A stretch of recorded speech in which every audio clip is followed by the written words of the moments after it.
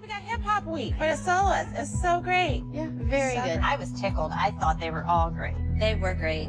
Besides the fact that it looked like Jojo danced and then Jojo danced again. I mean, she did look like a Jojo out there. Or did it not? Brynn's not the next Maddie. She's the next Jojo. I love it. Oh my God.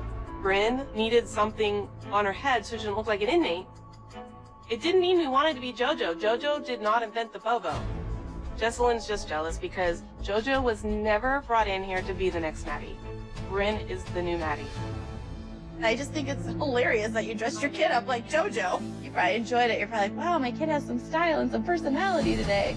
At least Brynn had more choreography in it. Okay, so Jojo has less choreography. What the hell do you mean by that? There was less actual steps in her dance than the other kids had. That is stupid for you to even make that comment. At least I don't attack your kid's character like Your kid has no character. you hear it.